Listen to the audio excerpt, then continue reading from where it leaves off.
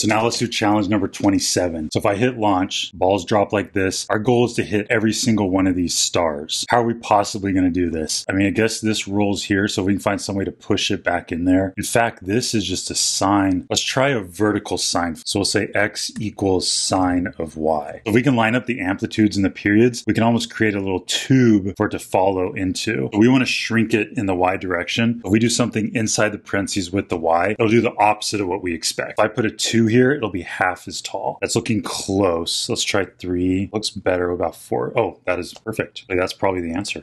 Had this not worked so perfectly, we also could shift up and down or left and right. But I think this is perfect. Yeah, I think this is going to work.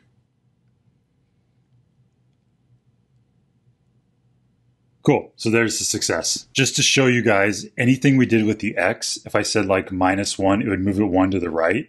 And if I said +1, it would move it 1 to the left. And then if we did anything inside with the y, like a +1, it moves it down, and -1 moves it up. And if we wanted to change the amplitude here, which would make it fatter, we can do that right here and put like a 0.25 would make it really skinny, and then a 5 would make it really fat. And we didn't need any of that. This was the answer right here. And here it is one more time. So I solved 9 more of these today. If you want to check those out, check out my playlist, and I'll talk to you guys later.